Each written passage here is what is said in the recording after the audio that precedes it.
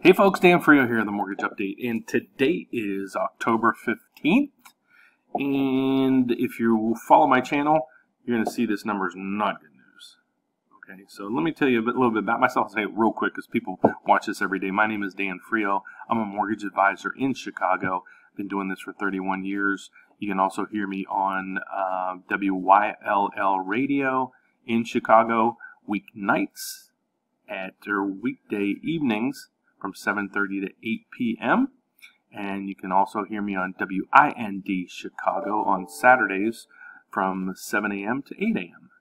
So let's get to it. If you follow my channel, you know that what we follow mainly right here is the mortgage-backed securities market. We don't follow the S&P. We don't follow the U.S. Treasuries. We don't follow anything other than this.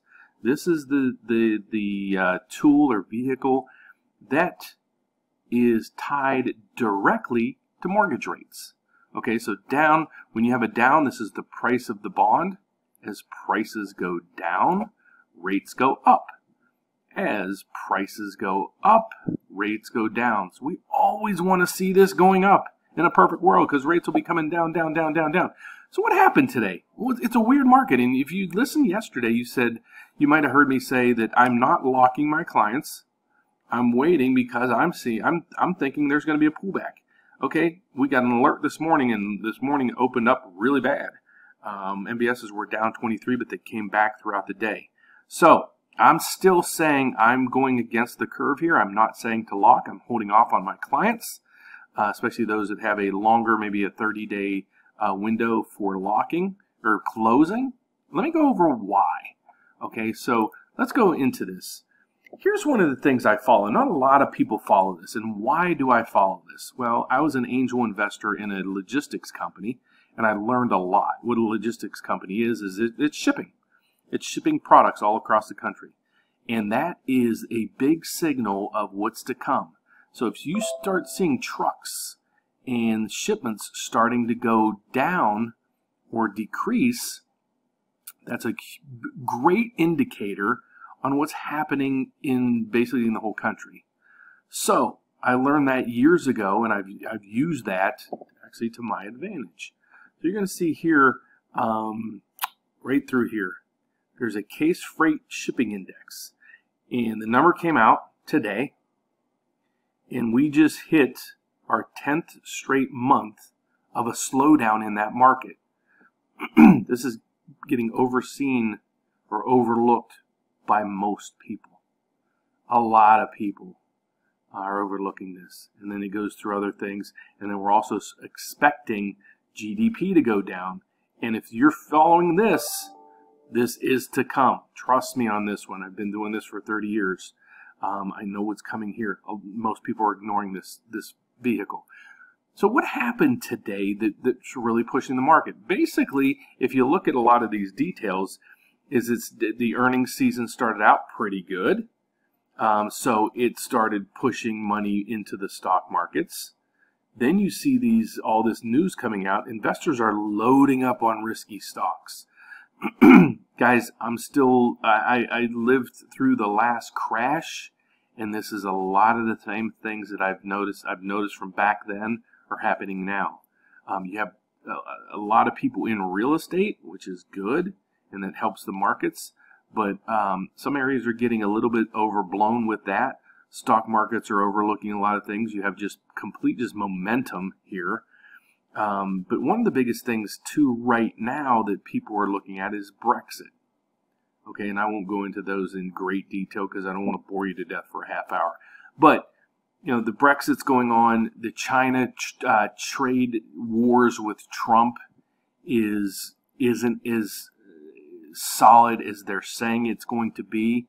The freight index barometers are starting to slow down. You have manufacturing slowing down. So I see this rally in mortgage-backed securities. You know, again, prices are going down, pushing up rates again. So what happens is when you start reading these, people are getting into risky stocks. Okay, so if you're buying into stocks, where are you taking the money from? Well, you're taking it from bonds and mortgage-backed securities. So you're pushing money out of bonds into the stock market. As you push money out of bonds, there's less demand, thus creating a lower price, thus creating higher rates. That's what's going on right now. However, I'm still staying on the sidelines, stating I think this is short-lived. I think we're going to see a little bit of comeback. And here's what's happening in tomorrow's opening. It's saying the market's going to open, if it were to open right now, it opened down 28. Okay, so you're going to start seeing profit taking in stocks. And I think a lot of this information is going to get absorbed into the smart people out in Wall Street and saying, you know what, we better start getting a little cautious and balancing our portfolios, meaning push some more money back into bonds. Also, you have the Fed sitting on the sideline. Inflation numbers are okay. So that gives them a little more room for easing rates. You have not much pressure in regards to wages, and thus in inflation. You have manufacturing starting to weaken. You have shipments of products starting to weaken. So tag this video and look at it in 4 months. Let's see where we're at. Let's see what if my predictions came right.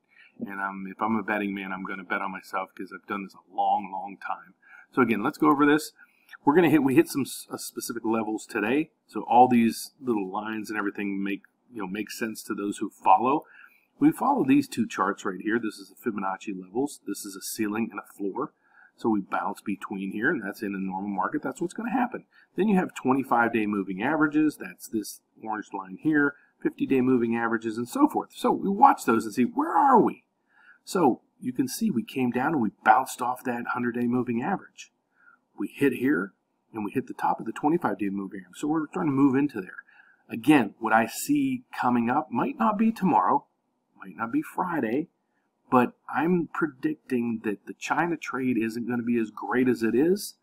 A lot of these manufacturing numbers and shipment numbers and inflation numbers are going to come back, and people are going to say, I don't know if I want to jump in these risky stocks right now.